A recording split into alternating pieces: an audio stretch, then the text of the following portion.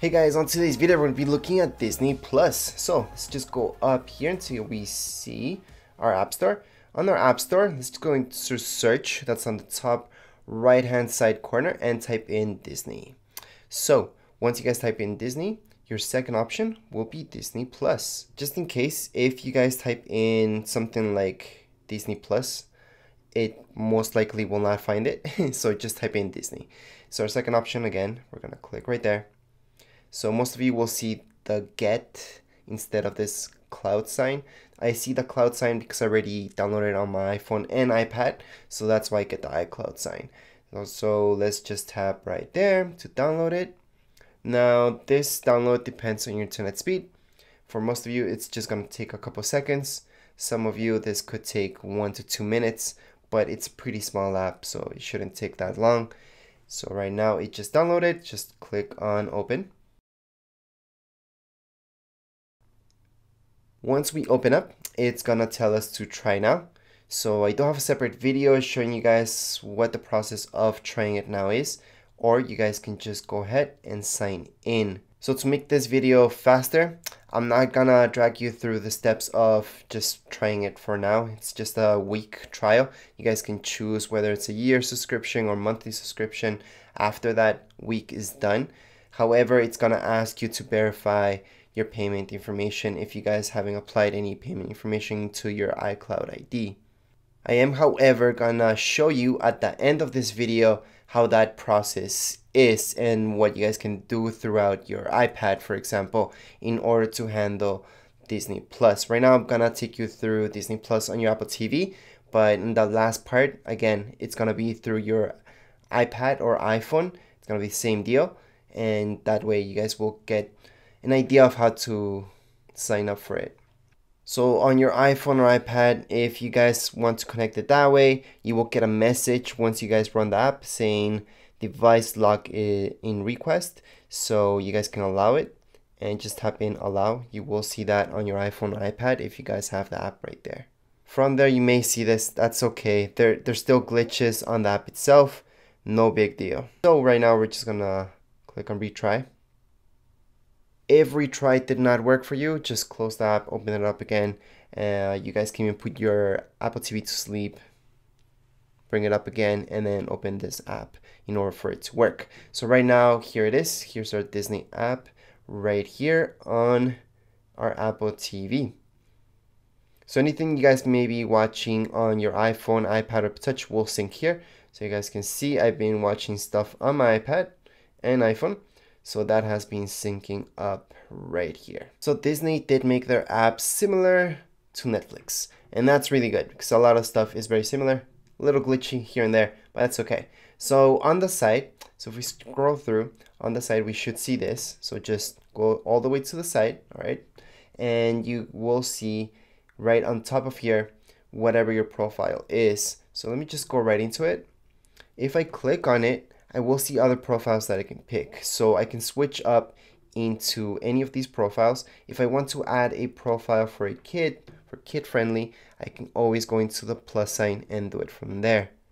Now here on the side, that's the most important part I can teach you. Other than that, if you guys go right into your settings, you guys can look up your account and anything like that. You guys can even log out. So I'm going to go back home.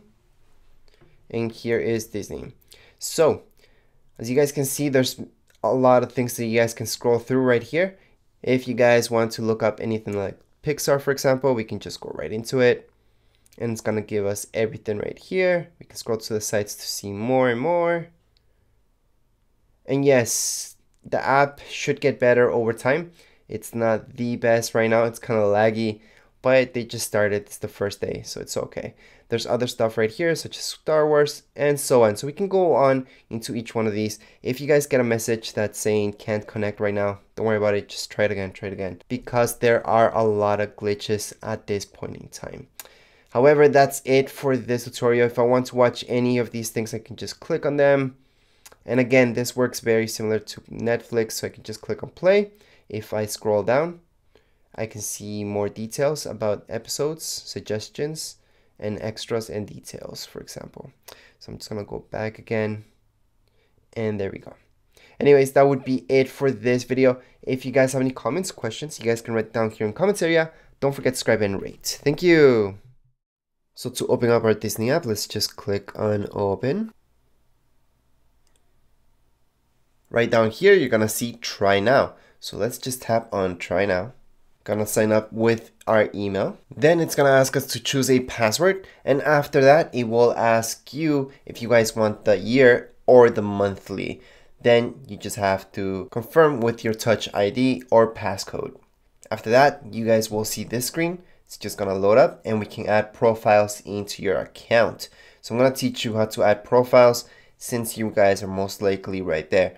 Anyways, let's just go back. So on my bottom right hand side, I'm gonna see profiles, and most of you might see a screen where it says add a profile. So right now I have 3 profiles already set up. However, to add any other profile, I can just tap up here on add profile.